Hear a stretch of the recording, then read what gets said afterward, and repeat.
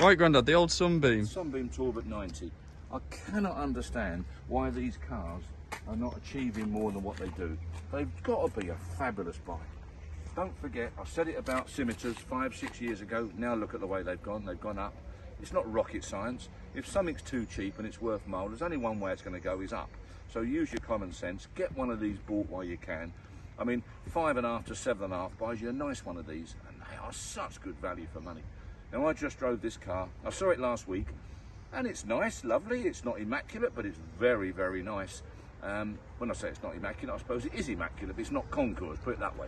And I sort of poo-pooed it a little bit. Maybe that's what I'm doing now, I don't know, but that's the way they are, I'm afraid.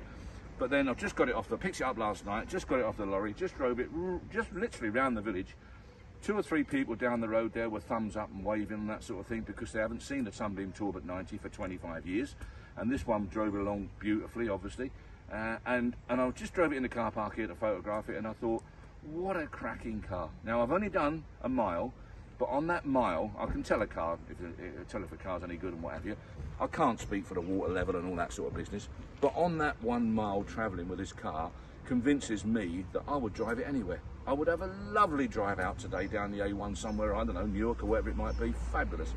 And that's exactly what classic cars are all about, and that's how they should be. So this one in particular, 2-tone as you can see, lovely condition inside, really, really nice. Rear suicide door, strange isn't it, but look at that. I mean, racing pedigree, Moss Castle, I think she drove one. They were regularly winning or coming highly placed on all the rallies and whatever. So a pedigree performance car that gets up and goes. Quick car for its day. I mean, you know, you're talking about what, 52, 3, 4, when most of the cars on the road were still pre-war. And this bit like a Mark 6 Bentley, when one of these came past you, you thought, wow, I'll have one of them one day. Well, here's your opportunity. Semaphores that seem to be working, dashboard's lovely, gear change is superb, column change, oh, I'll have column change above anything else, always. So relaxing. Pre-selector close second, manual down the list. But nice carpets, not overdone, nicely presented, lovely colour, such a usable car. Get yourself down and see this car, you'll be highly delighted with this car.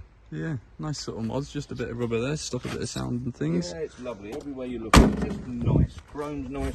I mean, when you think that car now is what, 70 years old or something?